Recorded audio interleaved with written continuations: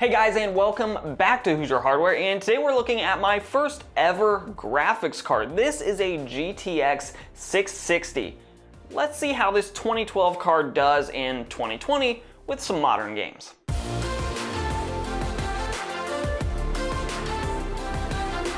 And as we get started here, just a note, if you want to see other specific cards covered on some of these more modern titles, or if you have other suggestions for modern titles to throw into the benchmarks, let me know your thoughts on those down below in those comments, because I really do enjoy taking a look at some of these retro cards on more modern titles to see just how far you can push these cards before you really have to replace them. So the GTX 660, obviously here in 2020, it's pretty long in the tooth, it's pretty dated, it does predate the current generation consoles, so this thing has been around since the PS3 era and the Xbox 360 era of gaming. Now obviously it came at the very tail end of those console lifespans, but still, it's been around longer than the current generation consoles. It has 2 GB of video memory, which in modern games does start to come into play a lot more than it did back in 2012, 2013, 2014, and it's based on the 28 nanometer Kepler architecture here. The node was, by the way, I believe TSMC 28 nanometer node, but this is a Kepler architecture card,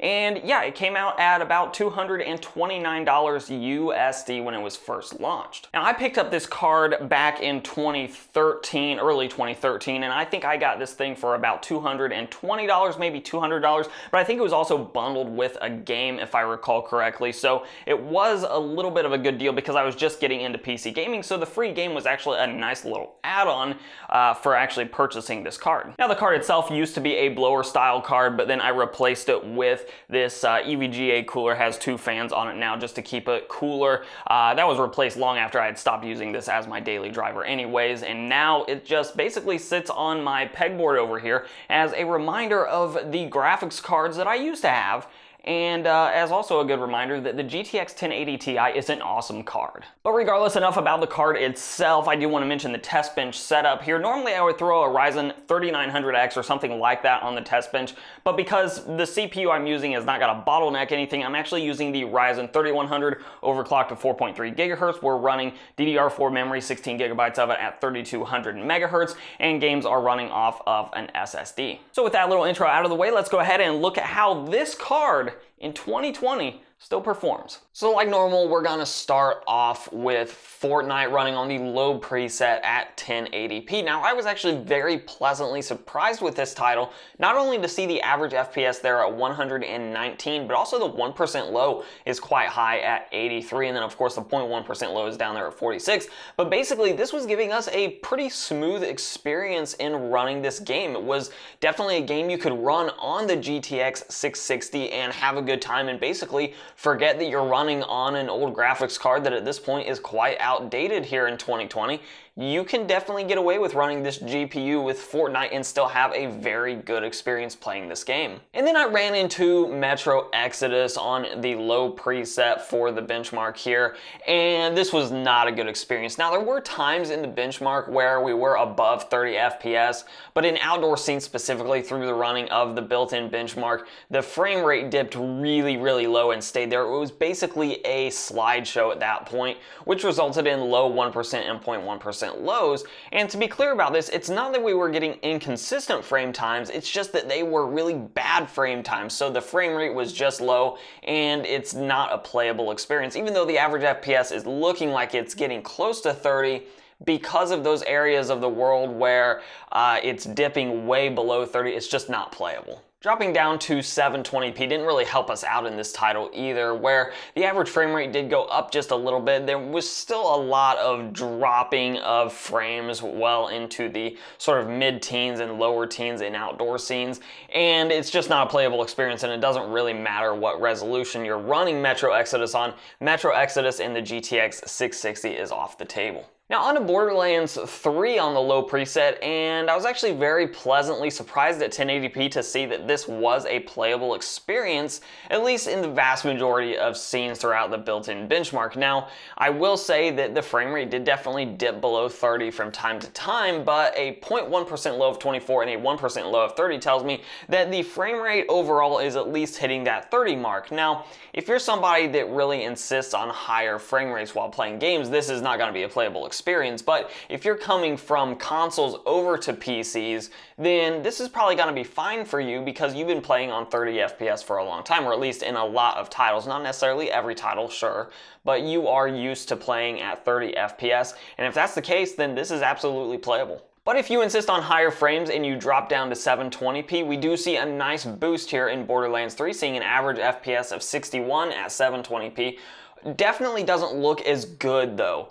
Running this game at 720p, there's a lot of eye candy added to just upping the resolution at 1080p, which is the way that I would actually probably prefer to play this game after seeing both. But if you are okay with 720p and you do want those higher frames and you just don't want to invest in a better graphics card, this is doable. And finally, we moved to Red Dead Redemption 2, and there was no point even running this game at 1080p because at 720p, it was absolutely not a playable experience. We saw an average FPS of 27, a 1% low of 13, and a 0.1% low of 12. And this was just kind of a stuttery mess. At least when those frame times were a little bit higher than they should have been for a playable experience. And again, it wasn't so much that we were seeing inconsistent frame times with this card, it's just that they were bad frame times. So we were seeing very low frames per second pretty much through the duration of the test. So even though, again, that average is near 30, it's not a playable experience. So I guess it is conclusion time. The GTX 660, probably not a good pickup right now for any kind of used computer that you're putting together. It's just really a dated architecture at this point. And yes, you can get away with some gaming, obviously, especially if you're looking at esports titles. If the price is right, I guess it wouldn't be a terrible pickup. But frankly, there's other cards that are not much more than something like a GTX 660 on the used market. They give you way better performance than a GTX 660 will. So it basically comes down to, if you're building anything new or even new to you, then the 660 is just not for you. There's just better used options out there. However, the people that are still using a 660, because maybe you built a computer back in 2012, 2013, 2014,